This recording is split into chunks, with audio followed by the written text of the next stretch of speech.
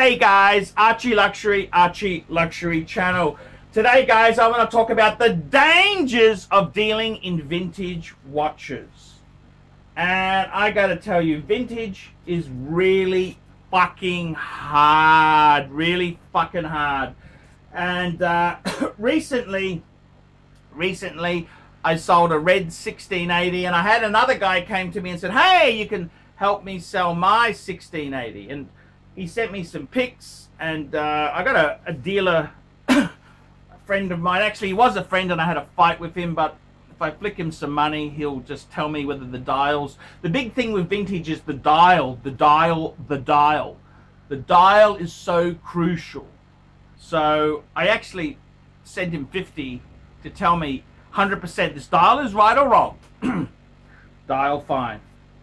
So this guy's in Australia. I said, okay, I'll tell you what I'll do. You want me to broker this watch for you? That's fine.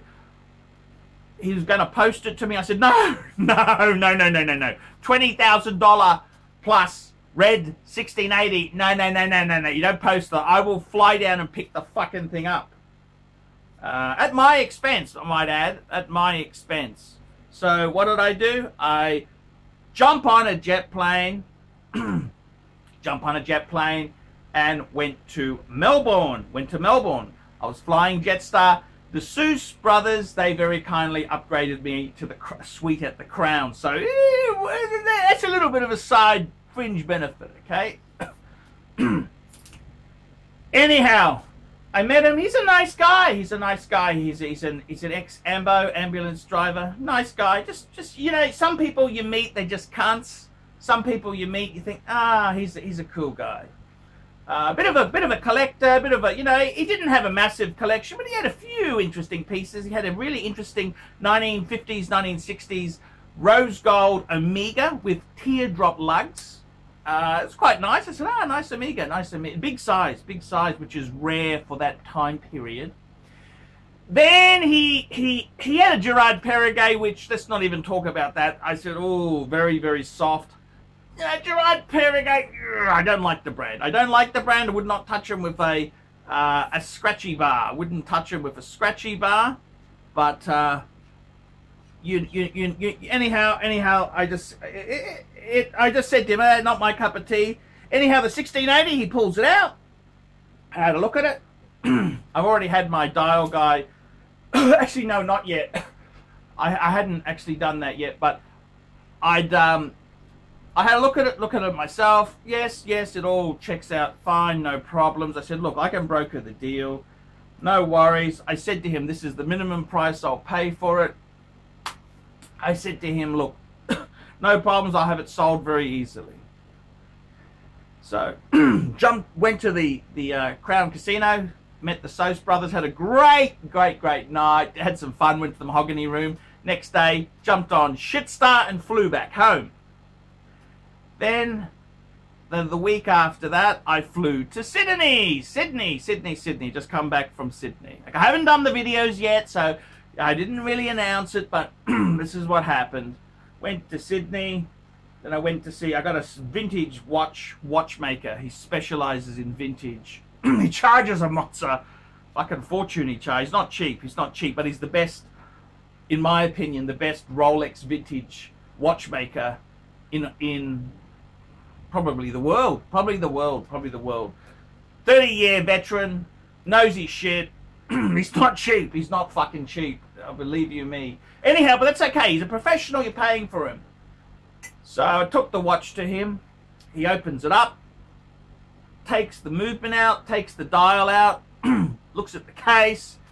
He tells me, dial. I said, just keep me out of my suspense. Tell me. Dial original. He said, this is a Singer dial. He said, there's various numbers of the blah, blah, blah, blah. This is a genuine 1680 red. Whew, thank you, Jesus. Then we looked at the case. This is the case, not the back, the case. Case is fine. Little bit of, it's been polished. Yes, it had been polished. Not over polished, but it had been polished. But, you know, you're talking a 1960s, 1970s watch. That always happens. Case is nice. Nice, honest watch. Looks at the movement. Because We want to make sure the movement's right. Yes, movement's correct. It's a non-quick set, correct caliber, correct, everything's correct, blah, blah, blah. Everything's good because this is a nice, honest watch. No problems.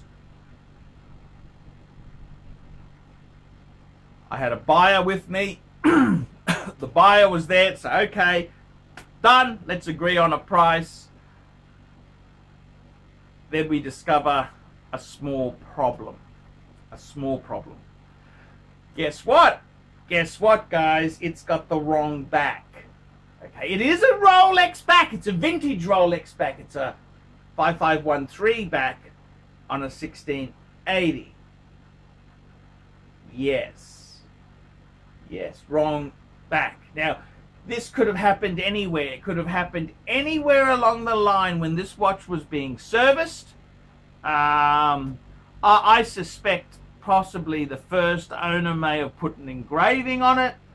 Then the next owner has gone to a jeweler or watchmaker and said, hey, I want to get it off. He said, oh, I've got a spare back. Boom, boom, boom. But it's the wrong spare back.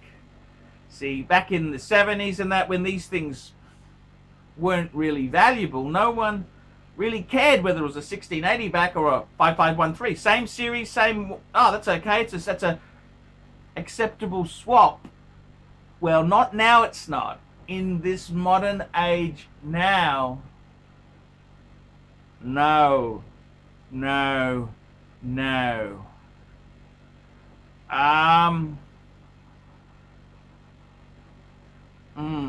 What can I say?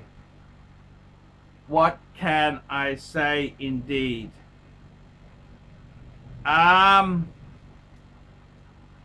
What can I say indeed? Fuck. Wrong back. Vintage is so hard. Man. It's so hard. See, years ago, people didn't take the care that they do now. Now they're very expensive, valuable watches. They're very careful. Back then, they weren't really collectible or valuable or anything. It was quite acceptable to swap and mix and match these bits. So, what's a red 1680 worth with the wrong back? It's fucking hard. And then you want to, I mean, admittedly, a 5513 back is highly valuable thing.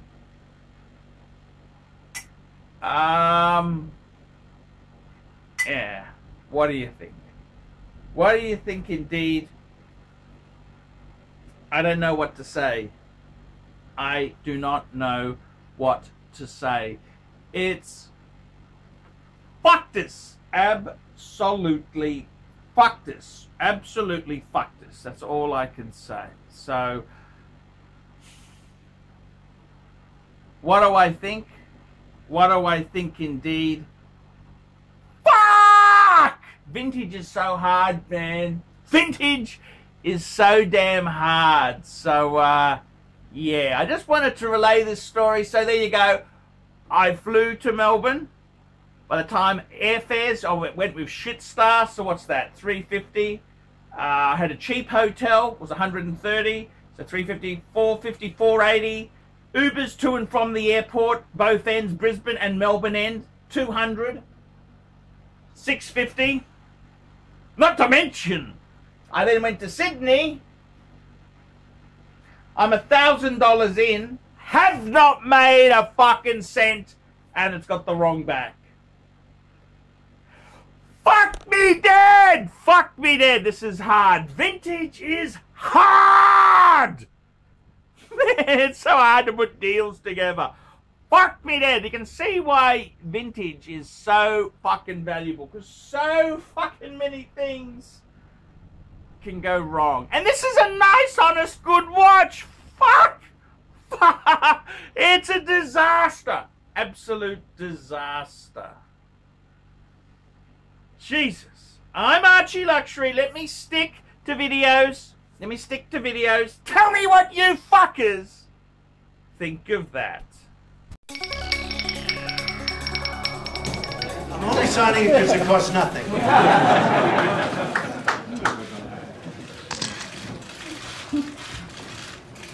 So this is So congratulations to everybody.